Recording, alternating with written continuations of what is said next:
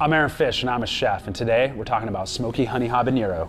What is Smoky Honey Habanero? Well, it's pretty much the honey habanero with some smoke. The smoke comes from smoked paprika, as that fifth dimension of flavor. It's not as spicy as you think. I mean, habanero has traditionally like this fruity, hot flavor mixed with the honey granules and the paprika, and here it kind of mellows it out a little bit. Honey granules are pretty much just dried honey that's been ground up. I've made caramel with it. If you were to take like a chicharron or something, drizzle that on the chicharron, finish it with like a little bit of the Smoky Honey Habanero, and you have like that fresh element of that spice blend to it as well. It's just giving you that warm, almost tropical flavor mixed with brown sugar and honey and that smoke from the paprika. Just add it to something, make it delicious. That's all I gotta say. Do that for me, do that for you, and do it for the people that are important to you in your life.